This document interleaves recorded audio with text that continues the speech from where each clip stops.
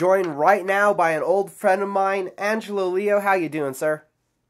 I'm doing pretty good. Just getting ready for my fight, January 27th.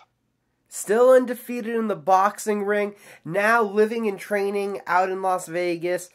Tell us about the move. We just, me and my dad decided to move to Vegas because Albuquerque, we weren't getting too much fights, and here we are now, signed to Matweather Promotions. So where did you go right when you got to Vegas? Did you go right to the Matweather gym? Yes, we did. We looked around a few other places, but for the most part, we stopped at Matweather's first. So what was that like when you got into town, that first off experience and getting acclimated to the scene, stepping in the gym in those first couple days? What was that like? It was a little different, but nothing new to me. We've done this in LA too, going to different gyms, and we always come prepared. And sure enough, they brought us somebody to spar to see what I got. And over a few months, they liked my style. I caught the eye of Floyd Mayweather, and from then on, it was the rest is history. So I've seen some of the videos online of like dog fights and stuff like that. Was that one of the things you went through when you first stepped in there? Yeah. It was one of the times when Mayweather was there. I had to experience the doghouse where they cut the time. They cut the time off the timer, and we just me and my sparring partner just went at it for a few more minutes. So how long did you guys go? Do you remember? I don't remember. It was probably an extra round, I'm thinking, with no break. It's pretty tough, though. And what has Vegas just been like getting ready to live there? Because when I heard you were leaving Albuquerque, I kind of expected that would just mean you guys were going back to California, as that it seemed to be your second home anyway. Right. So what has it been like just getting used to living in Vegas, the desert out there? It's been nice. It's really nice. It's very similar to Albuquerque, except we got the strip over here. And, it's not too much different than Albuquerque. So are you starting to enjoy the nightlife, or are you still staying out of trouble? I always stay out of trouble, But is it just a different kind of nightlife, a different city? Yeah, it is. It's like they say, it's a city that never sleeps, so things are open later. When I first got there, I got a job, and I was working till 2-3 in the morning, getting off at 2-3 in the morning. So, I got my body got kind of acclimated to staying up late. But as I'm starting to get more fights now I'm starting to go to bed earlier and waking up earlier. Are you still working now full time too? I just work part time. Now, on that, for where I was going a moment ago, was there a thought when you guys were talking about leaving Albuquerque to push your career forward? Was it a thought between California and Las Vegas, or were you guys pretty set on Las Vegas? We were pretty set on Las Vegas. The reason why is because LA is only 4 hours away. So we have LA right there. We got Phoenix not too far, and then Albuquerque's a little closer to us than LA was. So, we're kind of in the middle of things. So that's what we like. That's why we picked Vegas. And, the living expenses in LA are pretty high. So Vegas is a little bit more affordable. That's why we also chose Vegas. And now, being at the Matweather gym, is your father still your head coach? Yes, that's correct. My dad's still my head coach. And Luis Chavez is still in my corner as well. We also got some other people from the Matweather gym that's also joined the team, and they help out with the wraps. They also help out with strength and conditioning, things like that. So what else? What's the differences now in training now that you're out there than what you guys were doing here? It's just a lot more sparring over here than it was over there in Albuquerque. We got a lot more sparring, different looks. I'm doing a lot more strength and conditioning over here. Matter of fact, they put me on the Floyd Mayweather regimen where all the strength and conditioning exercises he does, I do. So, I'm feeling really strong these days. When did you make the move, actually? How long have you been out there for now? We made the move in late March of last year. So, was it before the Jorge Falcone fight or after? That was after. And then you had after the Jorge Falcone fight, we 2 weeks after that fight, we went to Vegas just to scout out the scene to see if we liked it or not. And we went to the Mayweather gym and we just checked it out. And me and my dad decided at that point that we wanted to move to Vegas. Yeah, in 2016 you fought all 3 times that you fought in Mexico. So was it around that year that you guys started talking about we need to make a change, we're not really staying active in Albuquerque? Exactly.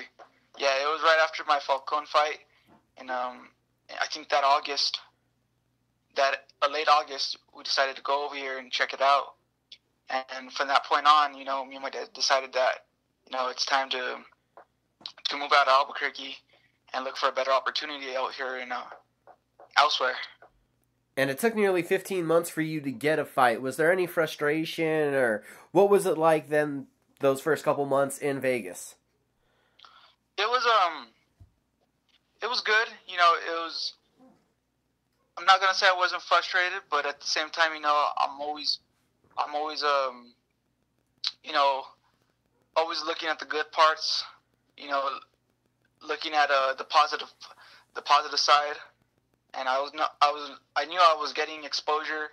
I knew I was, a lot of people were talking about me, and it was just a matter of time till Floyd Mayweather decided to sign me.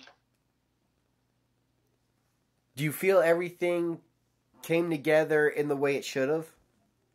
Yeah, exactly. I felt like everything meshed together perfectly, and all the hard work I did in 2017 is now paying off in 2018. How hard was that, doing the behind-the-scenes work to get yourself in this position? How hard was it to keep motivated? It was, my main goal is to become a world champion, and I'll do whatever it takes to become that. So, I figured it was part of the plan. It was part of the goal. So I just went along with it. This last fight that you were in, Basilio Nieves, that was the step up that people were looking for. A guy with a winning record, 19 fights under his belt, and only 4 of those were losses. That was the step. You won by knockout. What were your thoughts looking back on how that one played out and what you proved on that night? My thoughts were, it was just, this was it was my debut for Mayweather Promotions, and I had to give a show, and I had to impress, and that's exactly what I did. Did you feel pressure going in, knowing, having been signed, having had the layoff, the undefeated record? Did you feel pressure? Not at all, because, the whole 2017 of working in the Matweather gym, I really put into perspective what I need to do once I got signed, and that was always sorry, but that was always constantly on my mind. Is once I get signed, it's my time to shine, and I got the opportunity and I seized it. Again, that was the step up in competition. Did it feel good to pass it with such flying colors to kind of hush some of those people? Because there's always the naysayers that are like, well, so far he hasn't been tested. Well, that was a test and you passed it with flying colors. Right. And, and the next 3 fights are all going to be tests because from what I've heard, these next opponents that I'm getting for January 27th are pretty tough, and they do have winning records. So, this is what I live for. This is what I signed up for, and I'm ready to take on any tests I need to. So on the 27th, do we have an opponent in place yet, or that's still being determined? It's still being determined at this point, but they got people in mind. So it's nothing new for you, that scenario, though? No, not at all. What do you feel 2018 is going to be like for you, Angelo? I say 2018 is going to be a breakout year for me. 2017 was the year of me just working hard and grinding and doing what I got to do to be exposed. 2018, it's going to be everything and that. And I'm just ready to take on whatever I need to take on. Hopefully this year I could get a TV shot and I could be fighting on TV here pretty soon. Over the last year, how many mind-blowing moments, experiences have you had since making this move? And I'm pretty sure there's a couple. Tell us about it. You said mind-blowing experiences? Yeah. Or surreal moments for yourself that you're like, wow, this is actually my life. I'm actually doing this. What? Tell us about some of those. Just living out here in Vegas, it's been a little different. I've got the opportunity to see Floyd Mayweather spar ringside, and that was a surreal moment too.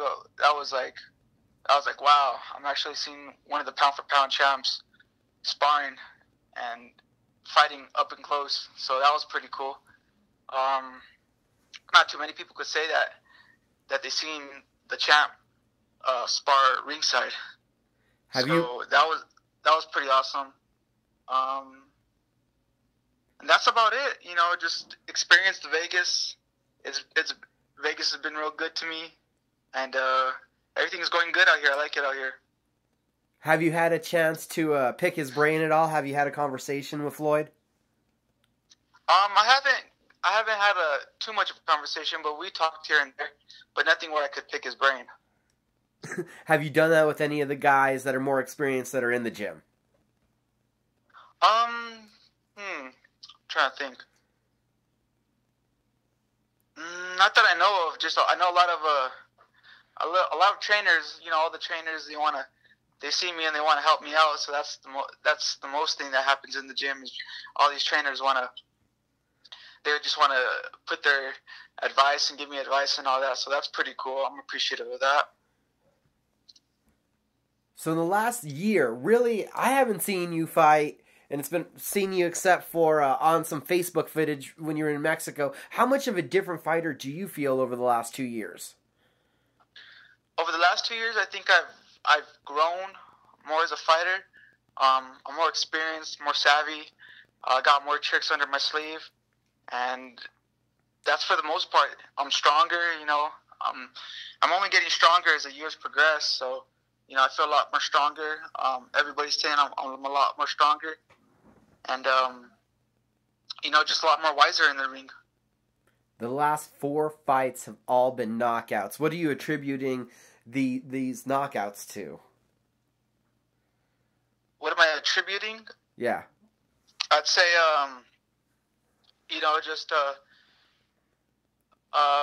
my ability to set up punches. I think that's the main thing is my ability to set up punches and find openings. And then coming up on the 27th, do you know where you are on the card? Where I'm at, I think I might be before the co-main or semi-co-main event because. This fight, it was supposed to be an 8-rounder, but now they switched to a 6-rounder. So I'm gonna be probably the 5th or 6th fight. All right, and then with the Mayweather Promotions events, where are these broadcasted on? Is it streamed or anything, or is it just a live audience? I think this one's just gonna be a live audience. My last one was streamed. It was streamed on No, it wasn't streamed.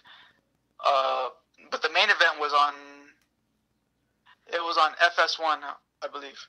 Oh, okay. It was one of the FS1 shows. Okay. Yeah, but I wasn't on TV. But hopefully here pretty soon I'll be on TV. So that's the biggest goal right now for 2018, getting a TV showcase? Yeah, for the most part, yeah. Yes, this is. And just racking up the wins and building my record. Yeah, as you can see, Mayweather Promotions is keeping me busy now. and last fight was in November. Now my upcoming fight's in January. So I'm pretty happy about that, and everything's looking good. As we've known you, and I've known you since I think I was the first person that pulled you aside at your pro debut press conference and interviewed you, you're kind of a quiet guy. It's a little different, like when Mayweather Promotions has you taking over their Snapchat for a day. Say that again?